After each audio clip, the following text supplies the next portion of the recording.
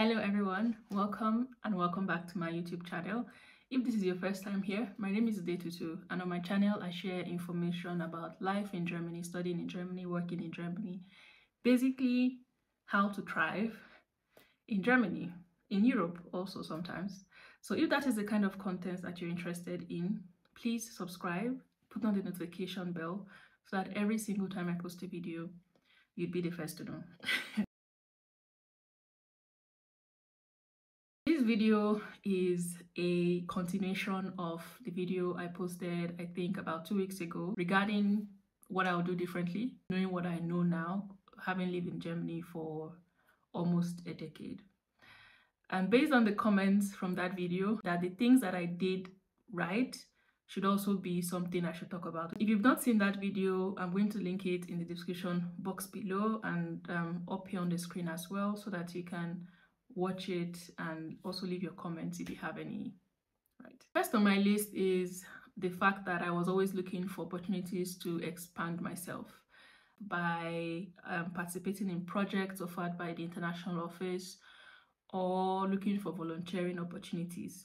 I'm going to mention just two that comes to mind right now. The first one was me participating in a project that was organized by the international office called the Erasure Project, which was a project where we would carry out some research based on the topic.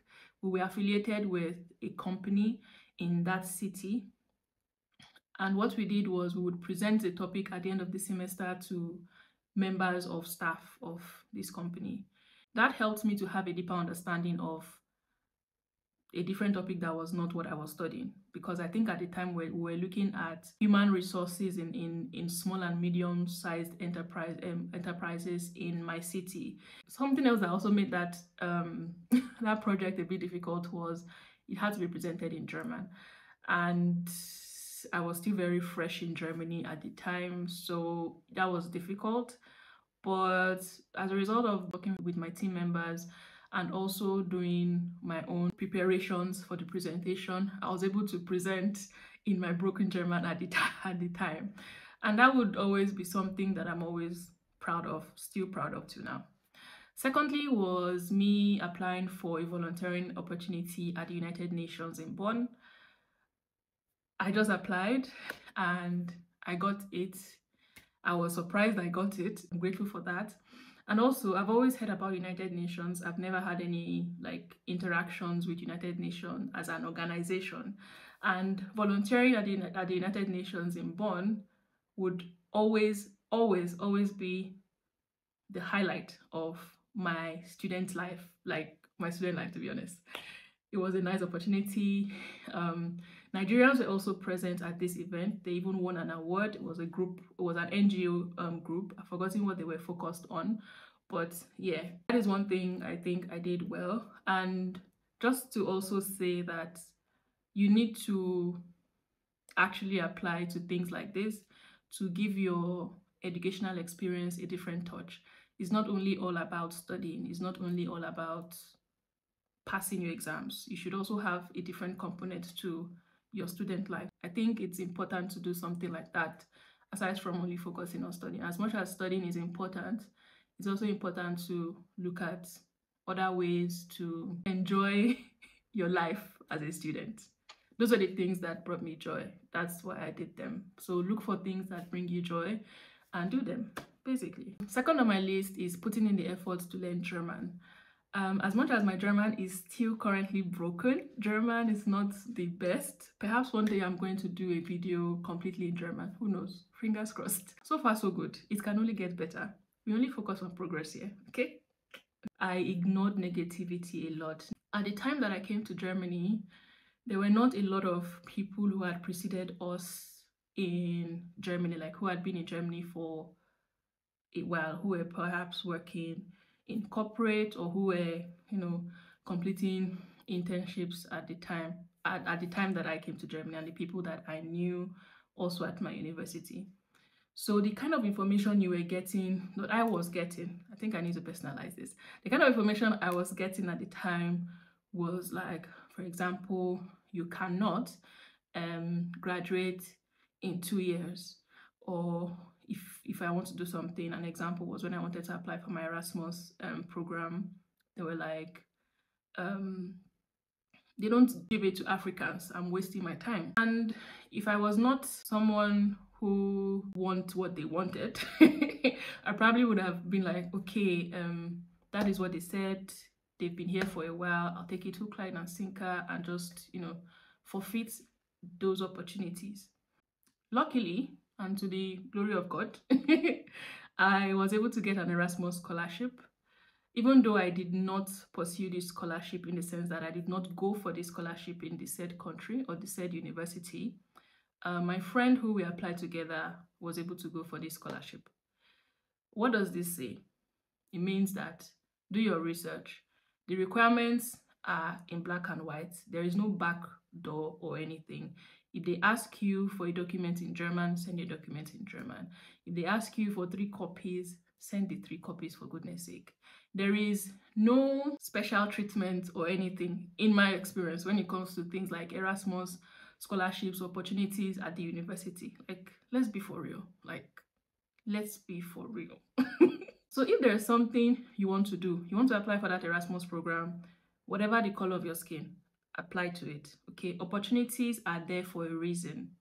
And even if you don't get that opportunity, at least you would know that you tried. I can understand that completing your degree in the 2 years time frame might be difficult for some students. Why? Because they're having to work to finance themselves through school. Totally understandable.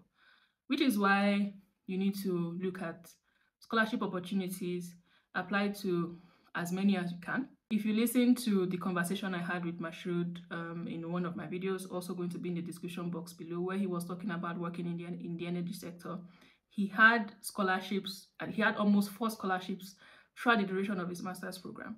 So look out for opportunities. Harness these opportunities are readily available. Like, just apply. Basically, like, that's the easiest thing that you can do. Just apply. I was able to know, I knew when to throw in the towel and focus on other things that were serving me and ignore things that were not serving me. I'm not going to go too much into details here. But an example would be, okay, during my master's program, I was tired of the city I was living in. I was tired of my apartment, and I was like, okay, I want to move out. So I started apartment hunting, not house hunting. I started apartment hunting, and I found an apartment in a different city.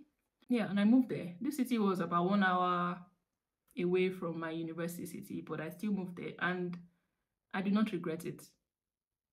And this is just one of the things that I did because I just did not like where I was. So I moved. I'm not a tree. So basically, what I'm trying to say is, if anything is not serving you anymore, if you feel uncomfortable wherever you are, you can move.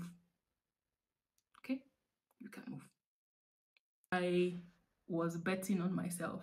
I was applying to roles I was not even qualified for. And that is how I came about my first full-time job after my graduation. How did that happen?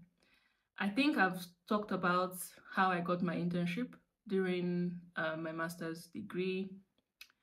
It was because my friend shared this link with me for me to apply for this job. To be honest, I did not want to apply to this job because it was a new job title that I was not familiar with, and I felt like I don't think I know how to I would know how to do this job.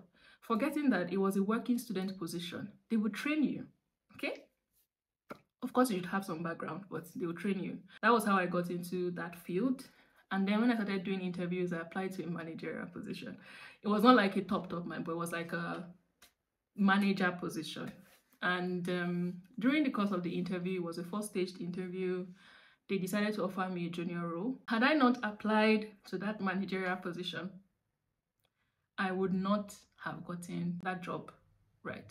Don't focus on the job title, focus on the responsibilities. If you think that you can carry out the responsibilities written in a job description, right? Apply for the job. Do not be fixated on the job title. If you're only looking for jobs that have, I don't know, controller on it, perhaps you can be a financial analyst.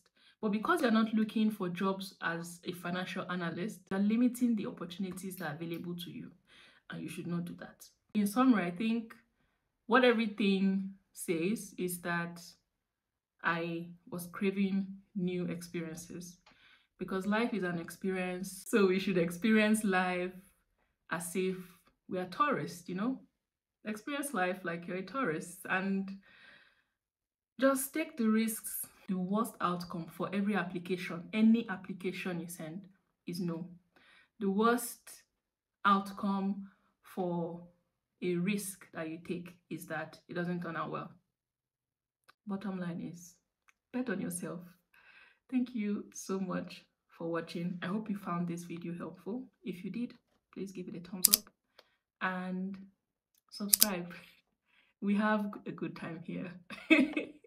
I'll see you in my next one. Take care of yourselves.